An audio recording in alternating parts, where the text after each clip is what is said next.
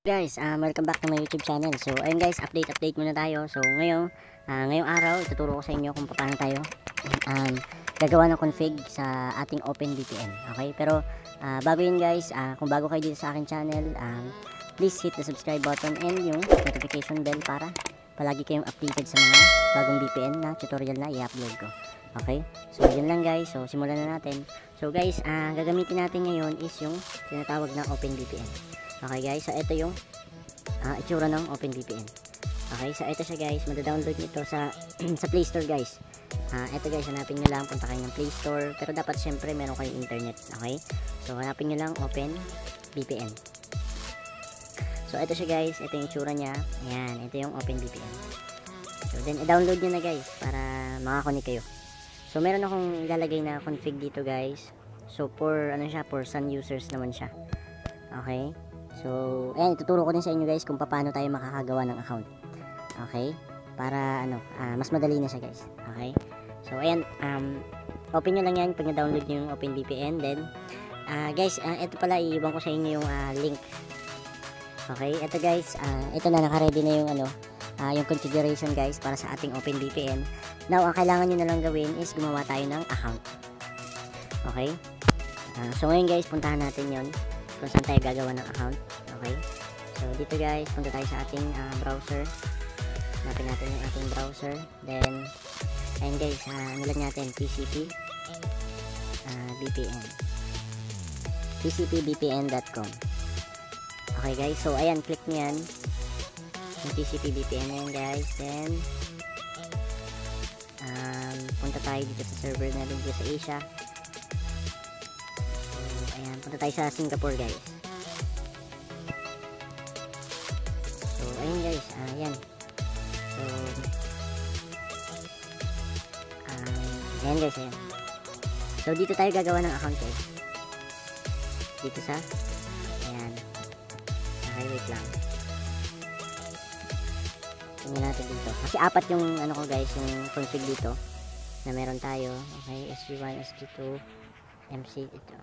1, 2, 3. So ano lang to. So ayun guys, wait lang. So mali, dito tayo guys, dito tayo gagawa. So dito lang tayo guys sa may 5 days sa OpenTCP yan. Okay, kasi ito yon yung gagawa natin ng account. Okay, MCT1, diba? SG1, SG2, SG3. So dito lang kayo gagawa guys. So ayan, pili lang kayo dito guys kung saan dito yung gusto niyo gawan. Okay, so by the way guys, para lang sa alaman niyo, yung MCT1, yung naka-set up dito kasi guys is for for smart siya. So try natin mamaya. So pero bago yun guys, turo ko muna sa inyo. Gawa tayo ng account dito sa SG1 para sa ating SUN. Okay, ito guys, yan, SG1. Then click natin yung create username and password. Guys, lang natin, scroll down lang natin. So ayun guys, sundan nyo lang yung kung medyo mabilis para sa inyo yung video, itong tutorial. Panoorin nyo lang ulit yung video guys, okay? So, sundan nyo lang ng mabuti. Okay, so create tayo dito ng username tsaka password. So kahit ano lang guys, kung ano lang yung gusto niyo. Halimbawa, sample 3. Tapos dito yung password guys, kahit ano lang.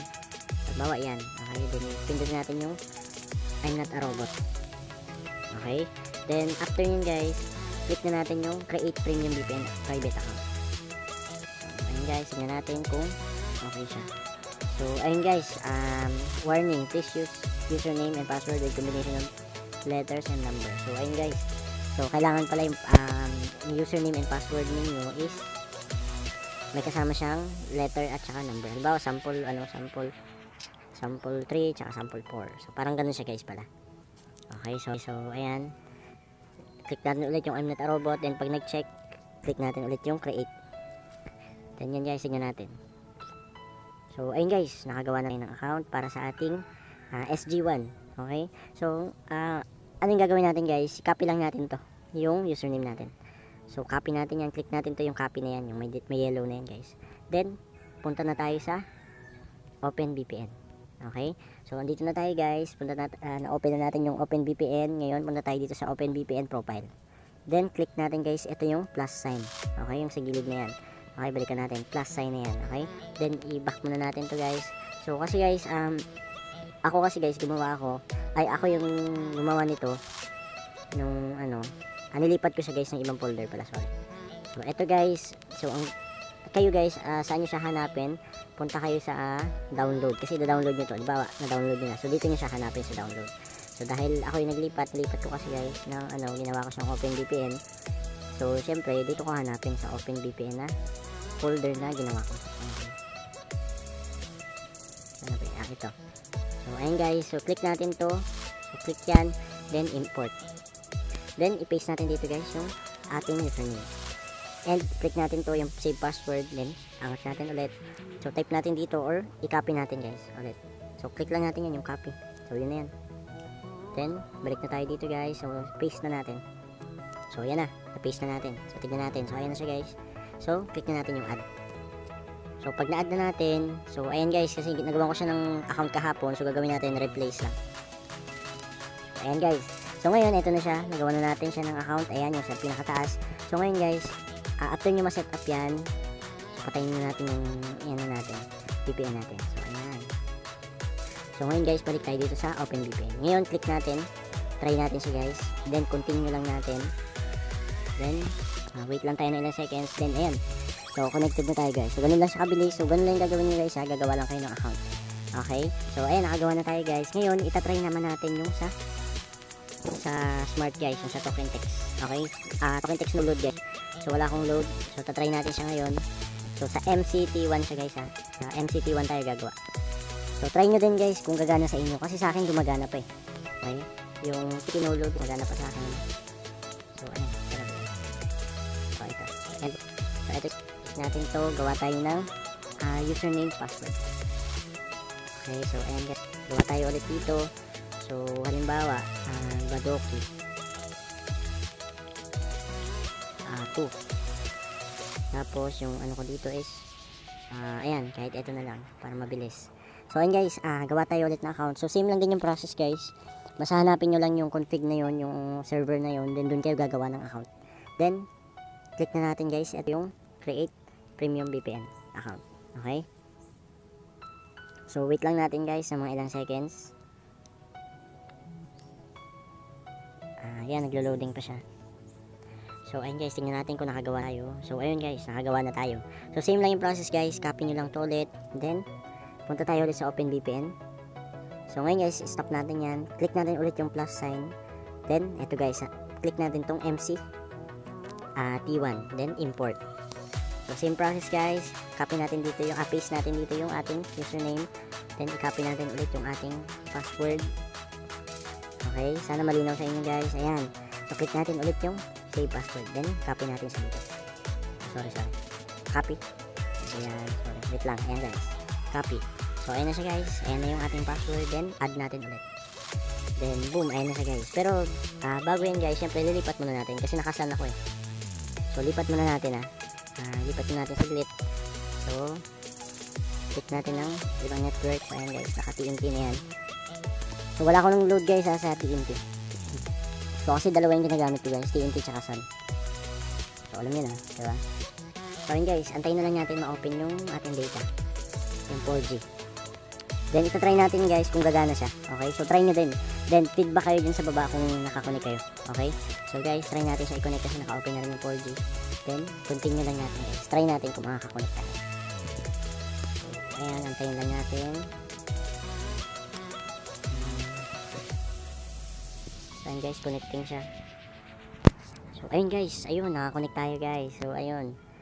So, pakita ko lang sa inyo guys, wala tayong load sa TNT, access 121, 123.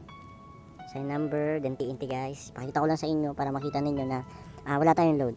Then 8. Then check natin yung balance. Then ayan, hintayin natin yung text. So ayan guys.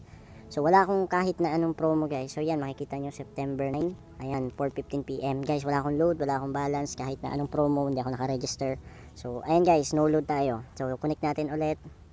So alisin na natin to. Connect natin siya ulit guys para makita ninyo. So ayan, connected guys, mabilis siya. So try natin mag-YouTube. Okay guys. So ayan guys,